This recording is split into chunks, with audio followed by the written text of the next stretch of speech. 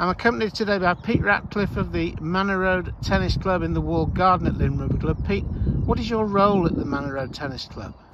Hello Simon, I'm project manager on behalf of the tennis club to implement our plan to build 4 brand new all-weather floodlit tennis courts here in the Walled Garden. And where is the development up to as we approach Easter? Well, as you can see, the land has been levelled, used to be a slope. We've installed some drainage down the bottom, but the exciting part starts on Monday and for the next 2 months or so, when we'll be preparing the ground and actually building the courts and the floodlights. Well, that is exciting. When do you think the courts will be ready to be played on? Well, during this coming tennis season, and we're aiming for June. And I understand there'll be a temporary tennis clubhouse. Where will that be sited and what will it include?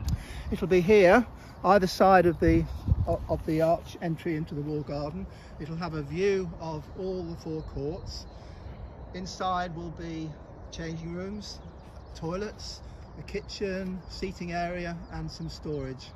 Now, I believe current rugby, squash and hockey members can join the tennis section for a small fee, including children.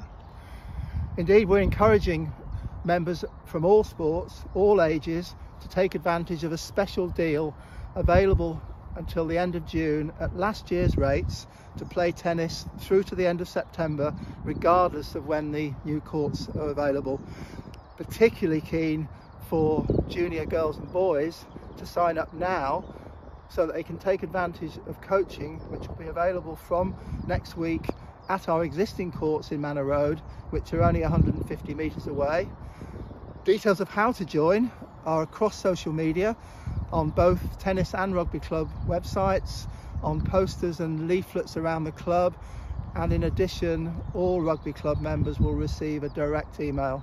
So the Manor Road courts are still available to play on? Indeed, they've been prepared, ready to open on the 1st of April. They'll be open right up until we move to these new courts for social and league tennis, as well as coaching, as in a normal season.